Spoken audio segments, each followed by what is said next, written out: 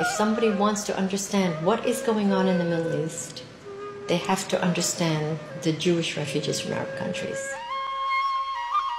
Buried beneath the headlines of the Mideast conflict is the forgotten story of the region's indigenous Jewish communities. In 1945, up to 1 million Jews lived in the Middle East outside of the Palestine Mandate. Within a few years, only a few thousand remained. The ancient Jewish quarters of Cairo, Damascus, and Baghdad were once vibrant, bustling centers. Today, they are silent. This is the story of the thousands who fled their homes, who endured in refugee camps, and who today quietly carry the memory of a destroyed civilization.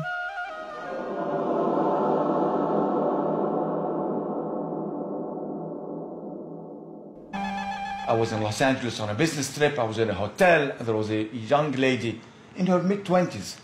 And I could tell from her name and from her looks that she was Egyptian. So I said, "Ahlan wa sahlan." He said, "Oh, do you speak Arabic?" I said, "Yes." And she said, "Why did you leave Egypt?" I said, "Well, I'm Jewish." He said, "Oh, I didn't know that there were Jews living in Egypt." And I told her the whole story, and she was shocked. This whole idea of dhimmi is permeated in Arab culture. It goes all the way back to the 7th century. I was in school with one of my best friends, Minyawi. We were real close. He's a Muslim Egyptian. One day we were playing in the field, and he turned around and told me, "Hayegi yom hayadbah kull al-Yahud." One day we will slit the throat of all the Jews. I was shocked. He was one of my best friends, and I couldn't understand it. So this is the contradiction we faced at that time in Egypt when I grew up. The good times and the very bad times. The fear and the prosperity. Well, I remember the River Nile and the pyramids. I remember my friends and my school teacher, and I remember especially the 80,000 vibrant Jewish community. One of my relatives was a very well-known lawyer who drafted the Egyptian constitution for King Fuad in 1924. Now, not many Egyptian Muslims know that an Egyptian Jew drafted the constitution. أبجد هوس حطي كلامه شكل الأستاذ بقى منسجم أبجد هوس حطي كلامه شكل الأستاذ بقى منسجم. Leila Murad, she was the diva, the Barbara Streisand, if you will, of the Middle East, and she was an Egyptian Jewish woman who was a beautiful singer, and to this day people are still listening to her music and absolutely love her. Most Arabs do not know that she's Jewish. كان فعل ماضي ما تسيبه بحاله والماضي احنا مالنا وماله كان فعل ماضي ما تسيبه بحاله والماضي احنا مالنا وماله. Libya, Egypt, all these different countries, Syria, you hear all of these instances of riots leading to torture, massacre of Jews. Al-Yahud kilab al-Arab. The Jews are the dogs of the Arabs. Or idbah al-Yahud. Slit the throat of the Jews. Slaughter the Jews. These were not only on posters, but the people were chanting them. And this was scary to see a crowd coming towards you chanting idbah al-Yahud, kill the Jews. Talking about Nuremberg-type laws which criminalized being a Jew and characterized Jews as enemies of the state, which stripped Jews of their citizenship, which sequestered or forcibly seized their property and assets. بدون رجوع meant without the chance of coming back, a one-way trip. This is what the Egyptian government did to many Jewish families. When they kicked them out, they stamped on their travel documents, بدون رجوع. We don't want to see you again. This is a one-way trip. Well, in 1948, we were some 100,000 Jewish in Egypt, and now you can find there only perhaps 20, 30 old people.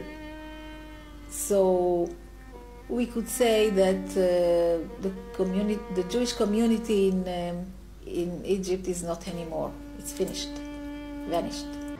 We left and we lost everything. We lost the business, we lost his manufacturing shop and his retail shop, and we left behind, unfortunately, a very beautiful villa with a garden full of orange blossoms and lemon blossoms, which till now I can remember. The only thing we could take with us were a few clothes. I had left a very valuable and very dear stamp collection, but I did take out with me my Star of David. It was made by my grandfather, and the necklace was made by my father.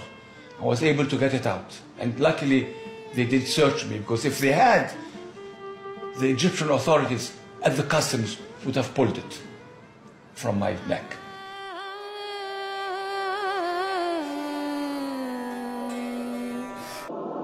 In Egypt, following the Six-Day War, the government arrested all Jewish men and forced them into concentration camps.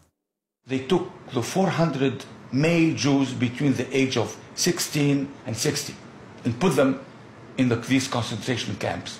One of them is called Abu Zabal. And they beat them, and they tortured them, and they humiliated them. The things they did, I cannot say, because they are so horrible.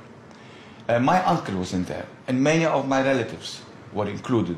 When Israel was created, what it did was it unshackled the Jew from being under the rule and the control of Arabs and Islam. They became free and independent. And for the Arabs and for the Muslims, it is unacceptable for the Jew to be independent, because for 14 centuries, the Jews were under them. I was really surprised myself how we did it here, because when we came, we had nothing. We were for two years in the Ma'abarot. You know what a Ma'abara is.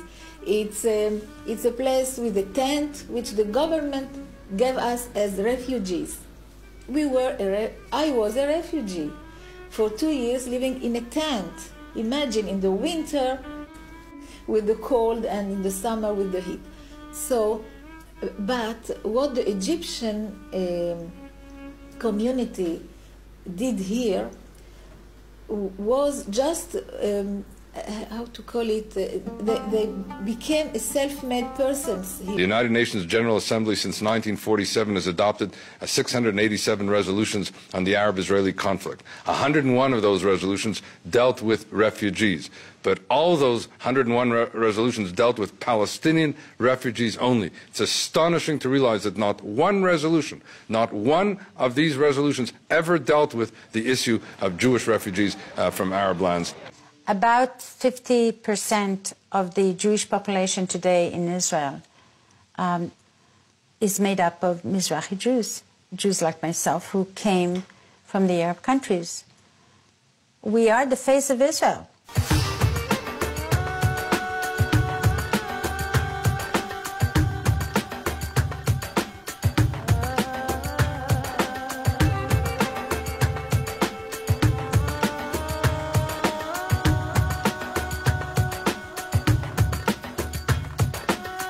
Anti-Semitism now in the Arab world is 100 times worse than when I lived there. It permeates every sector of Egyptian society and Arab Islamic society. In the mosque, in the school, in everyday conversation, on television. I don't think there can ever be peace unless they can become more tolerant towards their own cousins, the Jews. We were so happy when Israel signed peace with Egypt. It was like a dream coming true. We couldn't believe when Sadat came. We were so happy, and we hoped that it will continue with the other Arab countries. We don't want to be forgotten anymore. We want to tell our story. We don't want our heritage, which is 3,000 years old, which is rich, to be forgotten. We want our children to remember us so that we can perpetuate the memory of all these 1 million Jews who were kicked out of the Arab world and who will never return بدون رجوع.